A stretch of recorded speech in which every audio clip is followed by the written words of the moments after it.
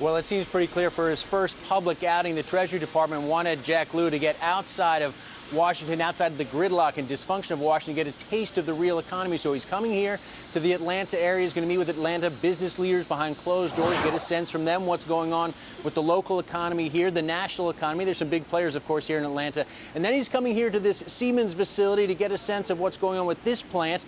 And Siemens is a company that, it's a German company, but it's got a big footprint here in the United States, about 60,000 employees, 130 manufacturing facilities, including this one here outside of Atlanta that makes drivetrain technology, energy efficiency equipment, basically for trains, for trucks, that sort of thing. This is also a plant that's seen a lot of investment, $25 billion over the last 10 years, and you can be sure that Jack Lew is going to highlight that, highlight the jobs that Siemens has created, not only here, but at other plants around the country. And Siemens is a company that the administration has visited quite often. The president visited a Siemens facility in 2010. Ray LaHood, the transportation secretary, did in 2012. He visited a plant in California.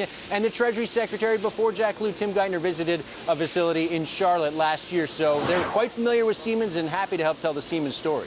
All right, Peter. Well, there's still also, though, a lot of questions about how Jack Lew is going to handle his job. Tell us some of the big ones.